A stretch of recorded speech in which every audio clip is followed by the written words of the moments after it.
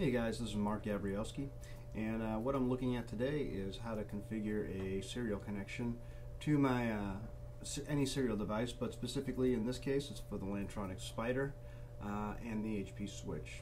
So one of the things I wanted to do is I have some settings here saved for that, and my Lantronix Spider runs at 9600, my HP switch runs at 38400.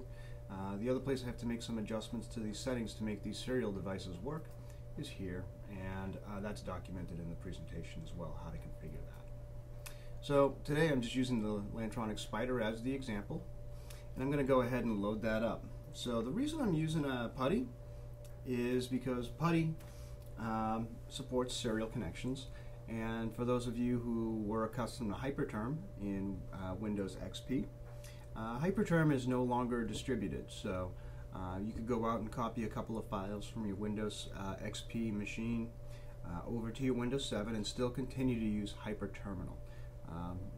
Or you can just go ahead and use PuTTY to go ahead and make that same terminal-based connection. So I'm a big fan, since most of us have PuTTY on our desktop to manage our Linux and iSCSI hosts, as well as some switches out there over the network on SSH. Seems like a pretty good tool to use natively. Something you can't see in the YouTube video is I just applied power a few seconds ago to the Lantronix Spider, and I do have the serial connection configured. So since most laptops today don't necessarily come with serial ports, what I actually have is a USB to serial adapter, and I've got that connected to the Lantronix serial port. So now that I have this, this is the Lantronix booting up. Takes about a minute to boot up, and since I want to give it a static IP, I have to go out and type config. And guys, in case you're wondering, this is right out of the box, so there's nothing unique here.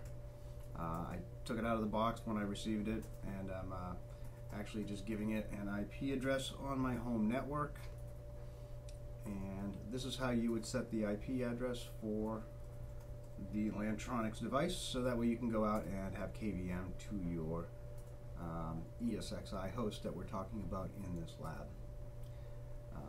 So now that I've gotten that configured, now I can go ahead and plug that into an Ethernet port on the Ethernet interface of the Lantronix, connect the two USB devices to the USB ports on the iSCSI lab server, and I would be able to then go ahead and manage this device and get KVM access, including virtual media.